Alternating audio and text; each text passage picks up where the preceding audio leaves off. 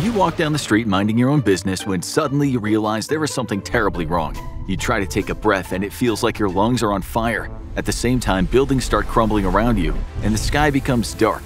Is this the end of the world, you wonder?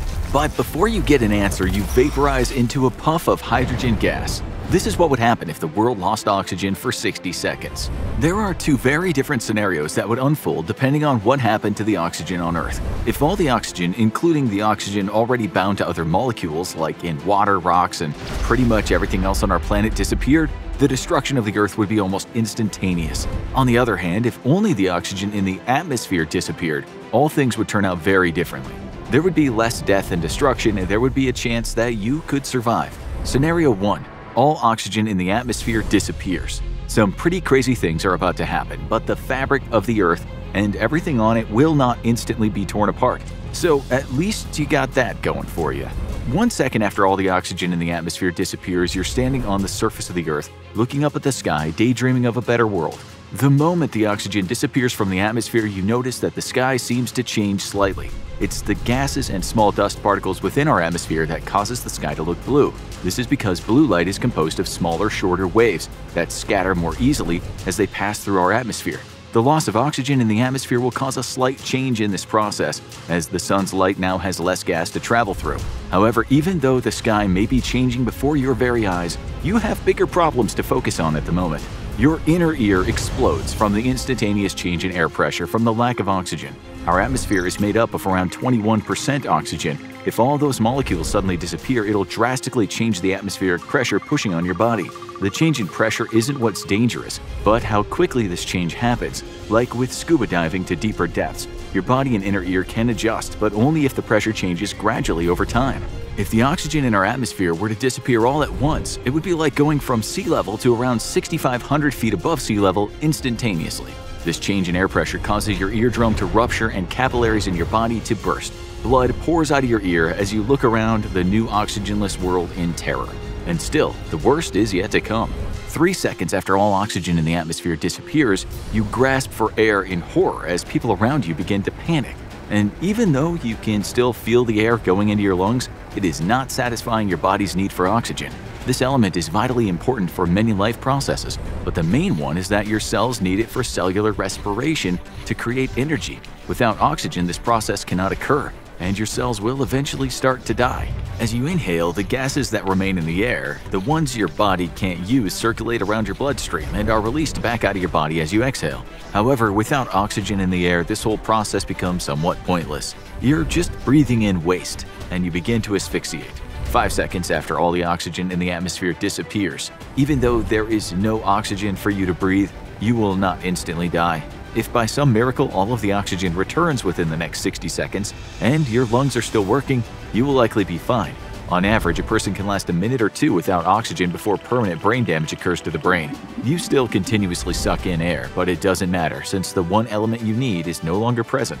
10 seconds after all oxygen in the atmosphere disappears, internal combustion engines that run off of gasoline or diesel slowly sputter to a stop. This includes the engines of cars, buses, and worst of all, planes. As you stand there suffering from the beginnings of oxygen deprivation, you watch as cars along the road slowly roll to a stop. The loss of oxygen doesn't affect the braking systems, but it absolutely does hinder the combustion part of the engine. Most engines work by mixing gasoline with oxygen, which is ignited to make tiny explosions in the engine. The energy created by the explosion then moves a piston which converts the chemical energy of the gasoline into mechanical energy. This is what then turns the wheels of the car. With no oxygen, the fuel can't ignite and the engine stops working. This will also be true for any fires that are occurring at the time the oxygen disappears from the atmosphere. Firefighters are thankful at first, as the blazes they're trying to contain instantly go out. People sitting around a campfire roasting marshmallows are sorely disappointed, as their flames are smothered. However, this problem is nothing compared to what people flying in planes are about to face now that there's no more oxygen in the atmosphere. 15 seconds after all oxygen in the atmosphere disappears. If you're flying in an airplane, the engines stall and the turbines begin to slow down. The plane suddenly drops hundreds of feet, causing all the stomachs of all the passengers on board to drop as if they were on a roller coaster. This happens because the air pressure around the wings of the plane has decreased drastically due to the disappearance of oxygen and causes less lift to be generated. The pilot regains control of the aircraft and you begin to glide as the engines sputter to a stop. The captain's voice comes over the intercom. He's trying to tell everyone to remain calm, but this is a true emergency. Without oxygen, his voice can barely be heard as his body begins to shut down just like everyone else's. The oxygen masks drop from their overhead compartment. You grab onto your mask and place it over your nose and mouth. The bag does not fully inflate, which is usually not a problem, as oxygen is still flowing in normal circumstances. However, the oxygen in the tanks has disappeared, and all that's left is nitrogen that's being pumped from the emergency air tanks into the cabin. Unfortunately, you can't survive off nitrogen alone, and since the air you're breathing is basically all nitrogen, it can cause burns, spasms, swelling of tissue in the throat, and death. You begin to panic as you and everyone else realize it's not just a loss of cabin pressure that's caused the masks to fall, but something much, much worse. The plane slowly starts to tilt forward as speed is lost. Your captain tries to keep the nose up, but he's struggling just to stay conscious like the rest of the people on the plane. Without the thrust of the engines, the plane can't maintain lift, and you go into a nosedive. This isn't unique to just your plane. Every aircraft in the sky plummets to the ground. Unfortunately, anyone who finds themselves flying when all oxygen disappears from the air will not live to see what happens when the important element returns after 60 seconds. 30 seconds after all the oxygen in the atmosphere disappears. If you're lucky enough not to be on a plane in this scenario, you fall to your knees struggling to breathe to replenish your energy. Suddenly, you begin to feel a slight burn. The ozone layer of our atmosphere absorbs a lot of UV light and radiation from the sun. This is good, because if we didn't have ozone in our atmosphere, the Earth would be baked by the sun. But it isn't just the temperature that would go up. Harmful radiation would irradiate pretty much everything on the planet. UV rays still hit the Earth, but a lot less reach the surface because of the Earth's ozone layer. The unfortunate thing is that ozone is made of 3 oxygen atoms bonded together. If all the oxygen in the atmosphere suddenly disappeared, there would be no more ozone. As you stand outside, your skin slowly begins to cook. The radiation from the sun causes burns to your skin. The cells in your body begin to die even quicker than they already were just from a lack of oxygen. You crawl along the quickly warming sidewalk and try to reach cover, but since you can't generate energy, your muscles struggle to move. If you do manage to find shelter, the damage has already been done. You can feel heat radiating from your skin. Within your cells, your DNA has been damaged by the harmful UV rays. This might have caused mutations to develop, which could lead to diseases such as cancer in the years to come. The short time without an ozone layer would cause ice and snow to melt rapidly across the Earth, while simultaneously boiling the ocean's water. Global temperatures would begin to increase drastically. 60 seconds after all oxygen in the atmosphere disappears, you start to turn blue as you begin to lose consciousness. The oxygen in your blood has been completely used up, and now your cells started to die off in large numbers. This is life-threatening, especially in brain cells. Even if a small percentage are damaged or die, it could be fatal. If you don't find a source of oxygen in the next minute, you will suffer irreparable damage. Nothing will be able to bring you back at this point. People who are in the middle of exercising or already holding their breath underwater while swimming would be in dire straits. Their oxygen levels are already lower than they would have been if they were just breathing normally. There would likely already be millions of casualties around the planet. Some people who live in high-altitude regions have adaptations that allow them to function better in low-oxygen environments, but even they still need some oxygen. They might be able to hold out longer than most, but every human on the planet will eventually succumb to oxygen deprivation. Aquatic animals like fish have nothing to worry about. Even if the dissolved oxygen in the water becomes lower for 60 seconds as it's not replenished by the atmosphere, there will still be plenty for aquatic creatures to survive for a full minute. Animals like whales, seals, and turtles that can hold their breath for long periods of time might have no idea that oxygen was missing from the air if they'd taken a breath recently. In fact, many animals that spend time underwater can hold their breath for several minutes at a time. Almost all species of whales would probably have no idea the oxygen in the air was gone. Sperm whales hold their breath for up to an hour on average. The Cuvier's-beaked whale, which has the record for holding its breath the longest of any animal, can last 3 hours and 42 minutes on a single breath. Some smaller creatures that require a lot of energy to survive, like hummingbirds, would not do so well. Their hearts beat around 1,200 times a minute, meaning their cells need to generate tons of energy to keep them going. Unfortunately, without oxygen to allow this process to happen, hummingbirds would probably go extinct in the 60 seconds without oxygen in the atmosphere. Plants generate energy in their mitochondria, just like most living things, which means they require oxygen as well. However, the process of photosynthesis that converts sunlight, carbon dioxide, and water into glucose and oxygen would still continue. This means that even if all the oxygen in the air disappeared, plants would still release oxygen. It would not be enough for humans and other animals to breathe, as it would take time for oxygen levels to increase, but this process would not stop happening. 61 seconds after the initial loss of oxygen and when all oxygen returns to planet Earth, you gasp for air. and cough as oxygen finally enters your lungs and is absorbed into your cells. Your heart cells immediately start using the oxygen to generate energy to pump oxygenated blood around your body. You slowly regain consciousness and look around. Some people will still be passed out, but will be breathing on their own. Others will need medical attention but might be saved if given CPR before permanent damage is done to their brain. The pressure that would result from all the oxygen returning would likely wreak havoc on your inner ear again, throwing you off balance, but your body would recover and you could then help those who did not fare as well in the oxygen-less world. However, a very different future would unfold if all the oxygen on Earth were to disappear for 60 seconds. The result of such an occurrence is almost unfathomable. Scenario number 2. All oxygen disappears instantly. In this version of events, the effects of losing oxygen would destroy the entire planet long before 60 seconds went by. But what would actually happen? Every living thing is made up of a significant proportion of water. This is because water is the most abundant molecule in cells, not to mention that oxygen is necessary for countless processes that happen within every living thing.